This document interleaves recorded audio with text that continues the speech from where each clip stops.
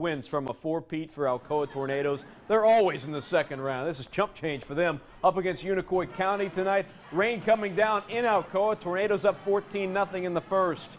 Check out your boy, Kareem Rodriguez, taking the handoff, and he's not going to look back. Making two Blue Devils miss, outruns the rest. Alcoa up 21-0 at this point. Second quarter now. We'll show you some more because, hey, it's Connor Canfield catching the screen, takes this one to the crib. All speed. Alcoa wins big, 56-0. They're going to host Austin East next week, Mark. Yeah.